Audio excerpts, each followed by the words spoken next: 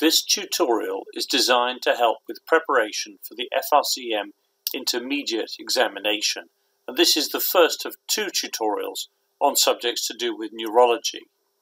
Okay, so let's start off with common acute presentations 12, which is dizziness and vertigo. So what does the curriculum say that we need to know on this subject? But the bits I'm going to focus on, because these are the bits that are relevant to the various pathologies we're going to be looking at, are the inner ear, which is in the smaller box on the left, and then the brain in the larger box behind it. Firstly, there's vestibular neuronitis, and we'll talk more about this in a few moments, an issue to do with the actual vestibular nerve itself.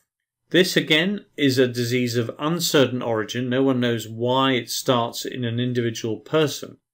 And that's said to be the most effective way of making a confident distinction between what's a true epileptic seizures and what's pseudo seizures.